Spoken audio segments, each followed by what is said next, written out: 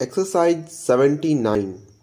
We shall require consular invoices for the 4 cases of liquid glue and for the square bottles of hair restorer which we are to ship to Guatemala by the Wells Roach sailing next Friday.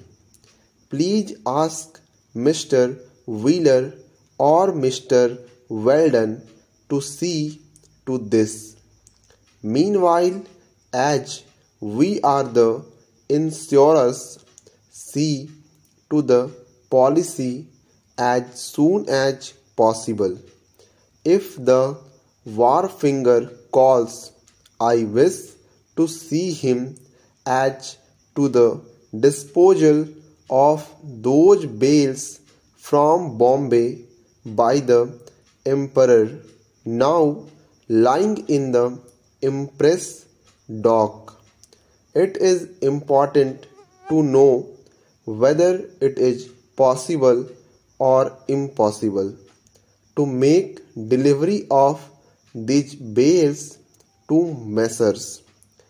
Ambrose and Kimber this week.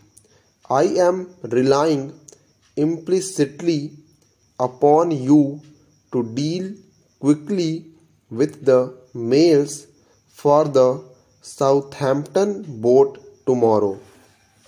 Exercise 80. I have no wish to impose my views upon the ambassador or to embarrass him by asking for impossible improvements. But it is important I should impress upon him the Chancellor's opinion in the case of those lumber vessels. You will see how imperative it is I should see the ambassador if we are to have any improvement in our relations just now.